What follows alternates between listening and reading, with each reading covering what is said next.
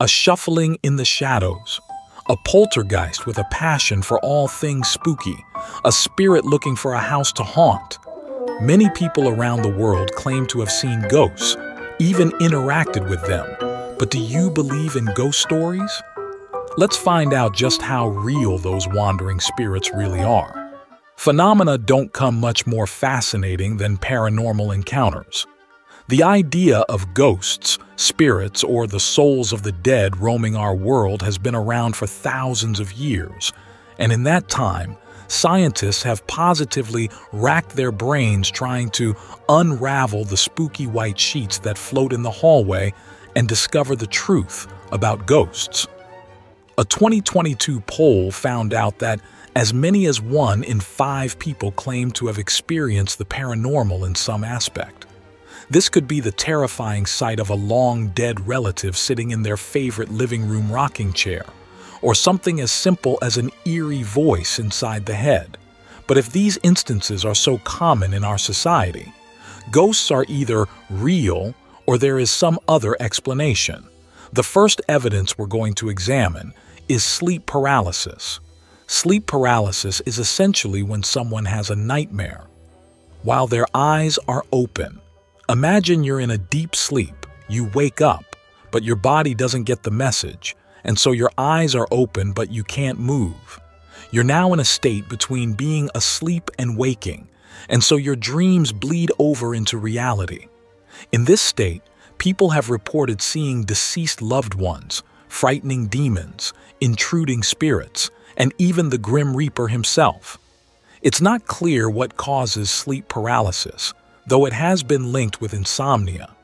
While this certainly does not rule out the existence of ghosts, it goes a long way in explaining why so many people claim to have seen them in real life. But what if you've spotted a pesky poltergeist while you're up and active? There may be an explanation. It's known as Pareidolia. Ever seen a face in the clouds? Or the shape of an animal hiding in the bark of a tree? Perhaps you've seen an electric socket in your house smiling at you. Pareidolia is the name we give to our tendency to see a specific, meaningful image in an otherwise random pattern. The reality you see is like a picture taken by your brain. Sometimes that picture has gaps, and so your brain fills them in. It's like when you hear the lyrics to a song, but you hear completely different words than what the singer is actually singing. You may even believe these lyrics to be true for years, until one night you learn the truth during an embarrassing evening of karaoke.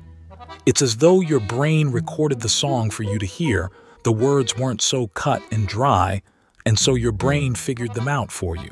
Only your brain was wrong. The same thing can happen with images and the things you see.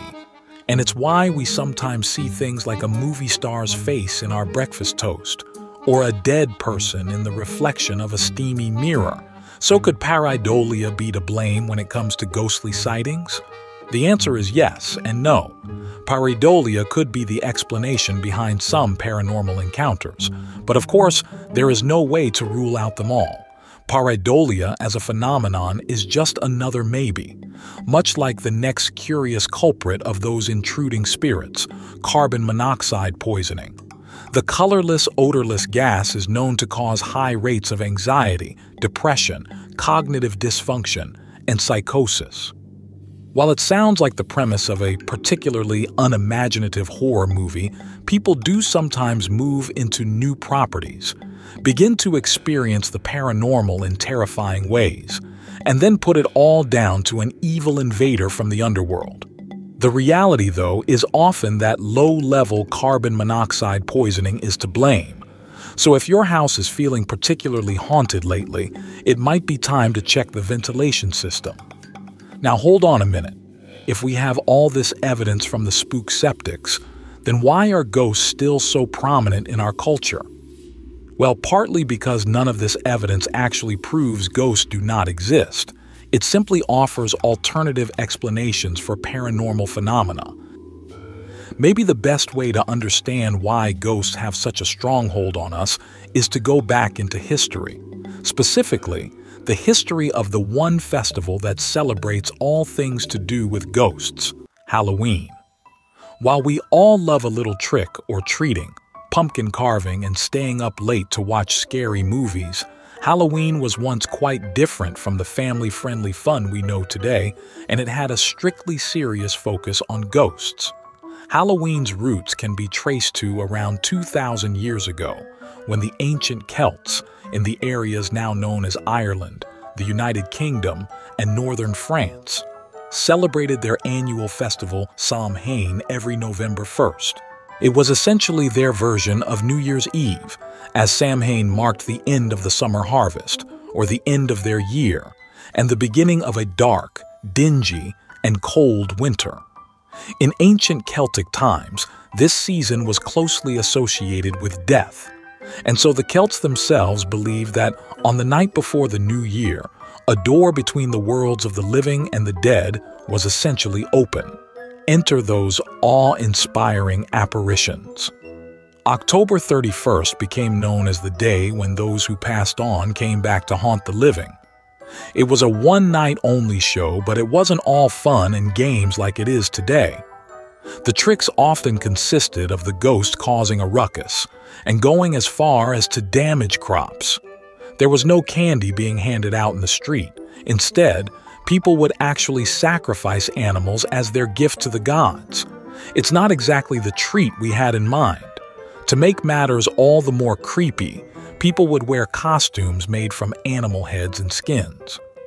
This is believed to be the way in which the Celts would disguise themselves from the ghosts, and by sporting the skins of dead animals, they were essentially blending in. People would also light bonfires in order to keep the sneaky specters away. Samhain got its first major update when the Roman Empire rolled into town and took over. The Romans then combined two festivals of their own with the Celtic tradition. The first was the rather fitting Paralysia, a late October evening celebration where the Romans would honor their dead. The second was the day to honor the Roman goddess of fruit and trees, known as Pomona. The symbol of Pomona is an apple. So everyone who's ever wondered why bobbing apples are a thing on Halloween night, you have the Romans to blame. Now, let's fast forward to the 9th century. By this point in Halloween's history, Christianity had spread into Celtic lands. It is believed that the church planned to replace Samhain with their own sanctioned holiday, and so they declared November 2nd as All Souls' Day. This was celebrated in a similar vein to Samhain, and the day prior was known as All Saints' Day, or All Hallows. The night prior to that, October 31st, then became known as All Hallows' Eve, or as we now know it, Halloween. All Souls' Day became a day in England when the less fortunate people from the poorer parts of town would ask for food as gifts. Families would give pastries to the beggars in exchange for the promise that they would pray for the dead. These pastries became known as soul cakes, and the practice of asking for these cakes became a tradition for children. Kids would go door to door looking for a tasty treat in what would become known as going a souling. This is the origins of trick or treating. Today, Halloween has as much to do with candy as it does to do with the paranormal. But there is no denying that the Festival of Frights has helped to keep ghosts at the forefront of our culture. Does our previously discussed scientific evidence also work as an explanation for ghost sightings in ancient times, though? There is no reason why it doesn't.